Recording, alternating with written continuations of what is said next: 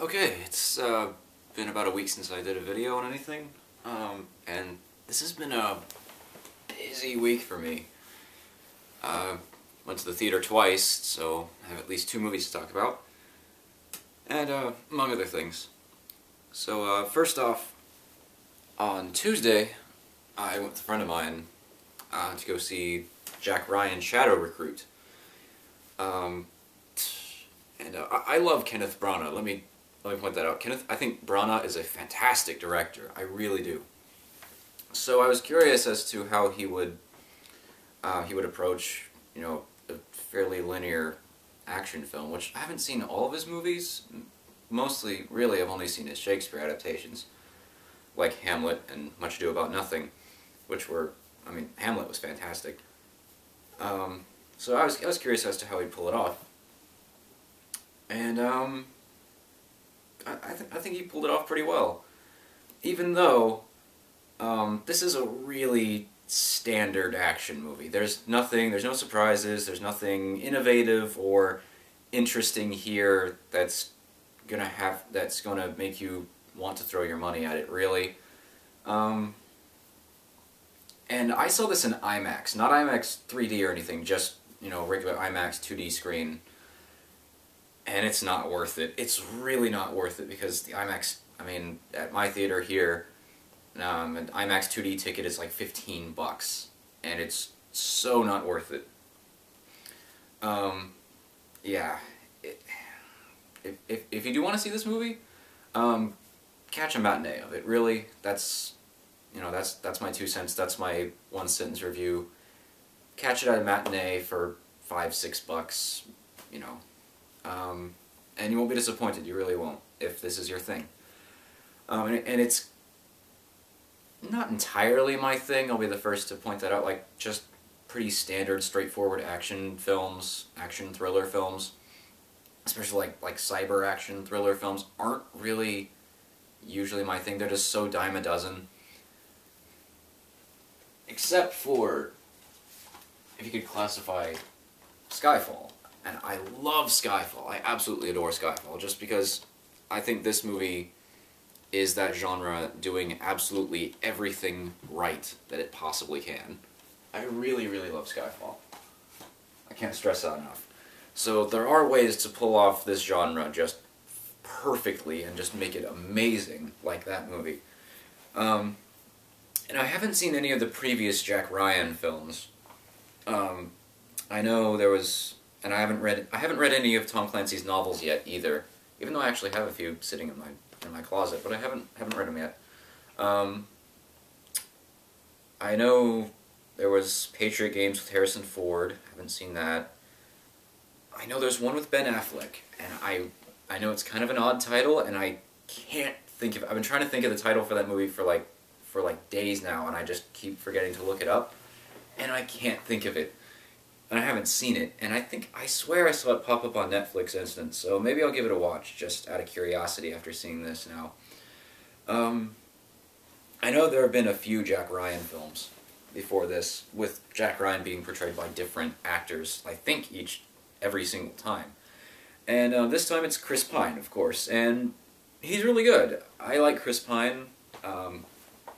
Obviously everyone knows him from the new Star Trek movies, and as Kirk, and I think he's a fantastic Kirk, and I think he really holds his own as a frontman for an action film. And I know there have been there have been a few other movies that he's had to carry mostly on his own.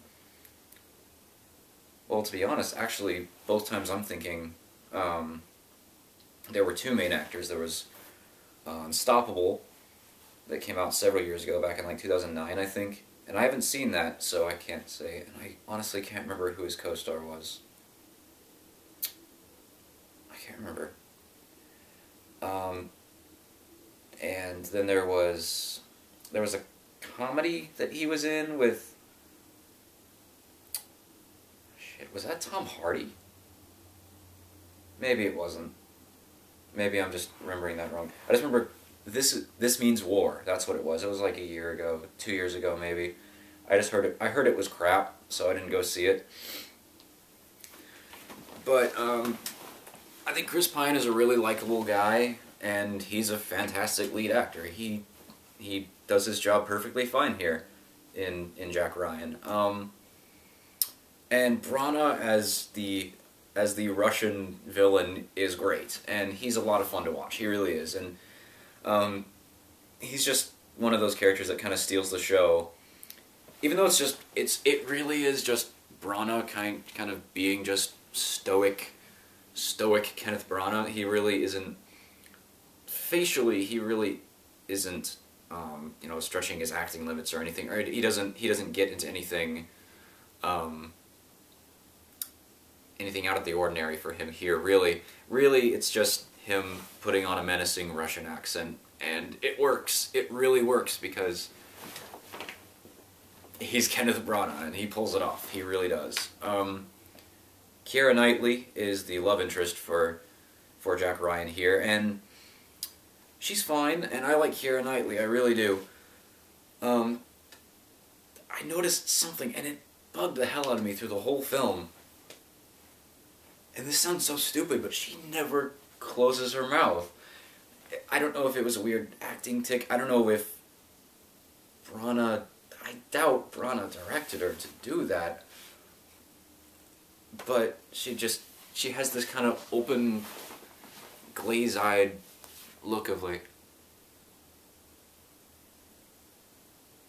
Anytime she's not talking, her mouth just kind of hangs open. And I've seen other actors do that in movies before.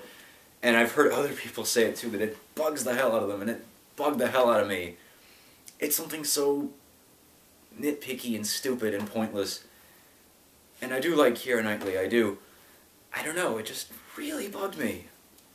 I can't put my finger on why, or why that would even be. I don't know. I've never seen her. I don't remember her.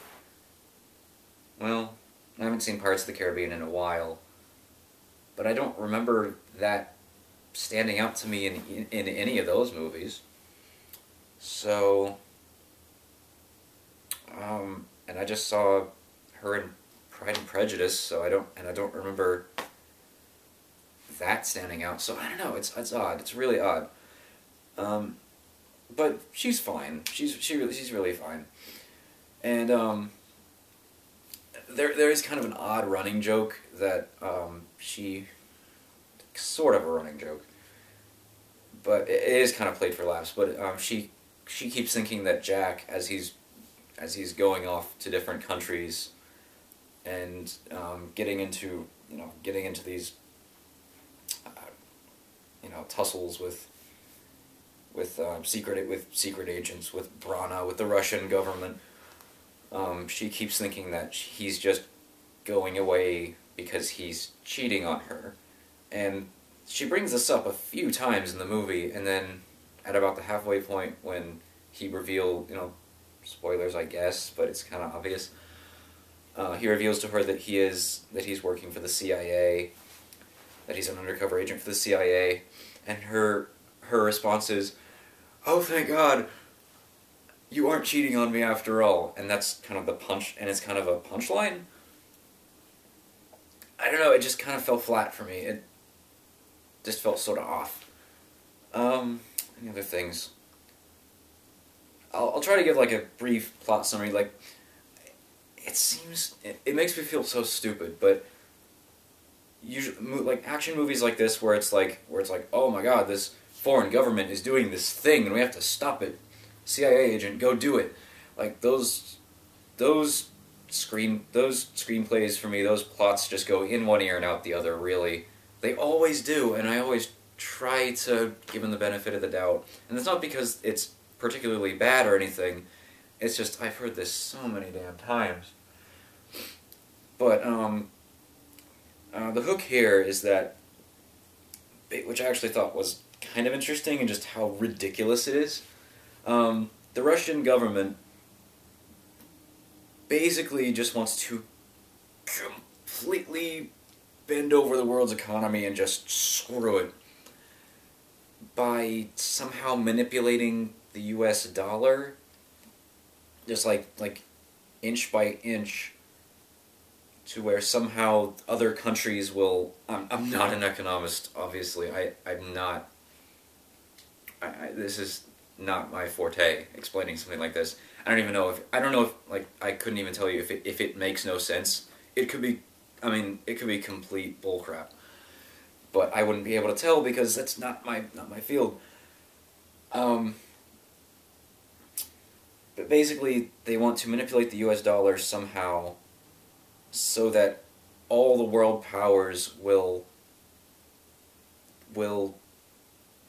and that Russia will somehow just, like, completely deplete the US currency, and then so that Mother Russia will get all the glory and all the money somehow from all the world powers.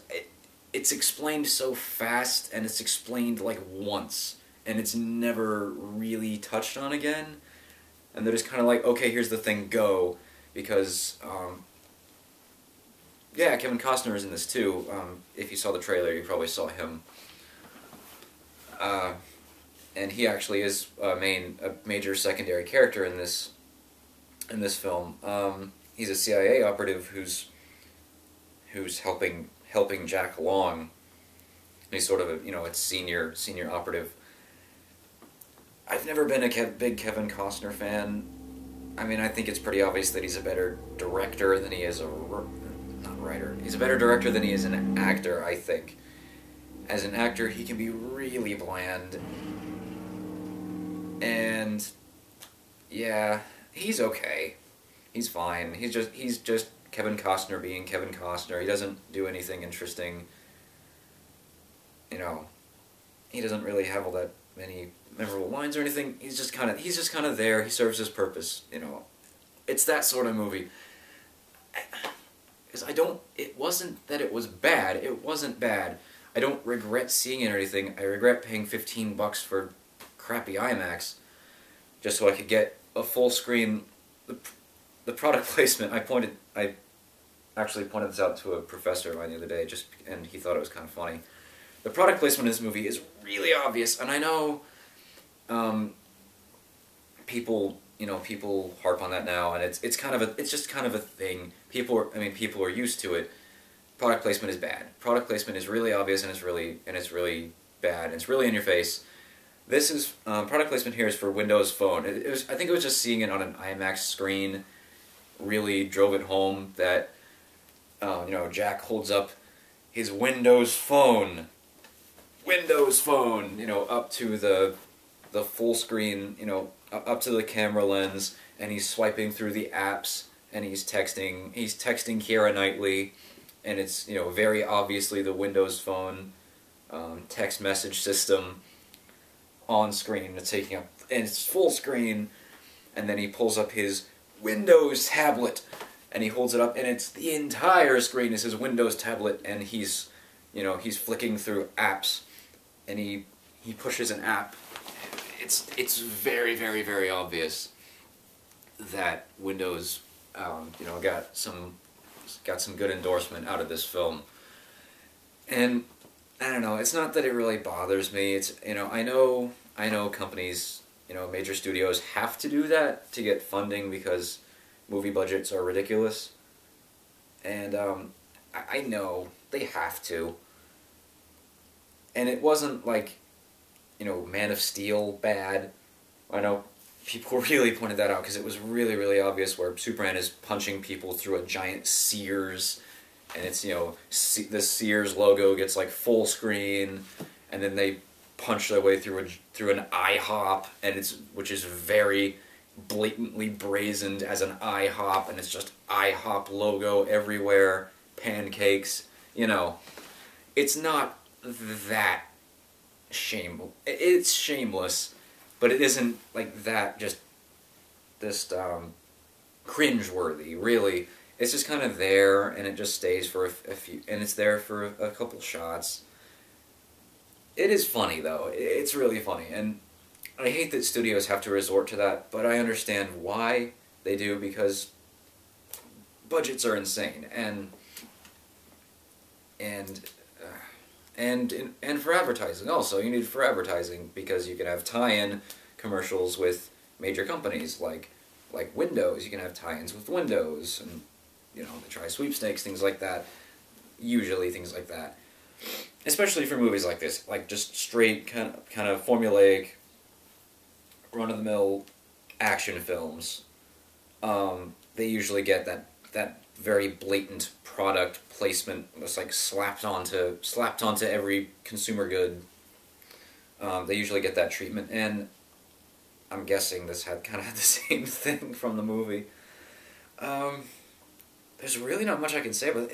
It's a really standard, not subpar, but just really, really standard action movie that's made watchable by Chris Pine as a good lead actor, and Kenneth Branagh is a fun villain. Other than that, there's really not anything to recommend from it. I mean, Branagh's a fine director, but there aren't really any scenes that stand out as like, oh my god, this is beautiful, or this is really well done. Really, it's just I like Chris Pine and I like Kenneth Branagh as the lead hero and villain. That's really the only thing I can say about this movie. Like, if this doesn't sound interesting to you at all, catch it when it hits DVD, you know. Don't waste your time in the theater. If it sounds like something you'll enjoy, go catch a matinee of it. Totally. Go see it. I still wouldn't say pay full price for it. I really don't think it's worth that. But you'll have a fine time. And that's Jack Ryan, Shadow Recruit. That's really all I gotta say. Don't pay IMAX. It's not worth it.